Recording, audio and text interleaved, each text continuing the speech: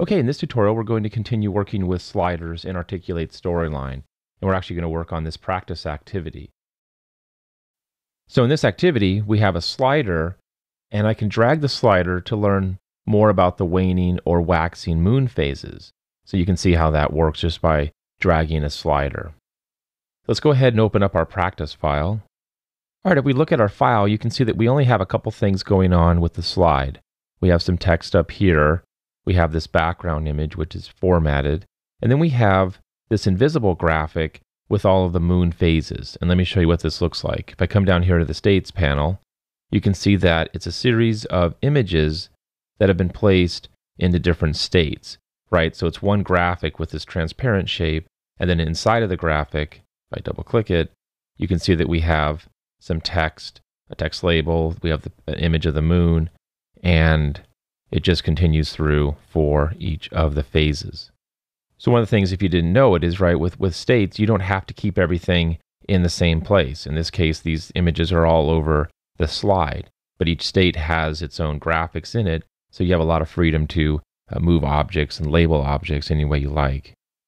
I'm going to click Done, Editing States, and right now the initial state is set to normal, which is this transparent shape. Go ahead and set the initial state to 5, so we're actually seeing the full moon. And we do that by just changing the initial state right here to state 5. There we go. So that's the first thing learners will see when the slide loads. Let's go ahead and add our slider to control these moon phases. So I'm going to minimize my timeline here. And we'll go up to Insert, Slider. And you can choose any one of these. Choose this first one is fine, and I'll just click and drag to place my slider on the slide. Now if I open up my moon graphics here one more time, you see that we have a total of 9 different states, right? 9 different phases for the moon. We have the normal state, and then we have the custom states 1 through 9. So I'm going to set my slider to match that. So I want my first starting point to be at 1, and the end to be at 9. So that each of these values for the slider variable corresponds to one of the specific moon phases.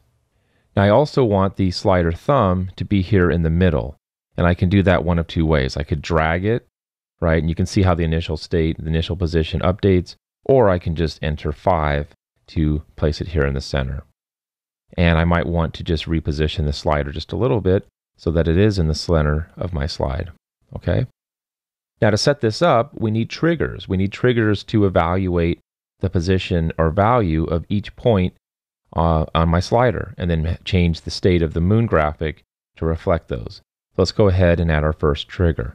So create a new trigger. And what do we want to do? Well, we want to change the state of this moon graphic. So change state of an object, in this case the moon box, to state 1. Not when we click, but when slider moves, and we only have one slider here. If we had several, you'd see them in the drop down, but we only have one. On the condition that slider 1 is equal to 1. Change it to state 1 when the value is 1. Go ahead and click OK. Now all we need to do is copy, paste, and then modify this trigger 8 more times. So I'm just going to right click and choose copy. I can right click and choose paste, or I could choose paste from up here. And this time we can change the custom state to 2 when the value is 2.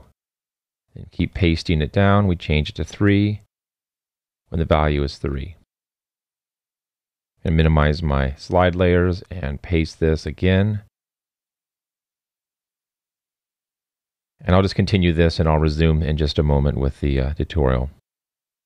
Okay, so we have 9 triggers, and each one is working with the same slider, but just adjusting the state of our moon box based on the value of the slider. Let's go ahead and preview. So we have the moon slider here at the state 5, the custom state, and we have the slider here in the middle.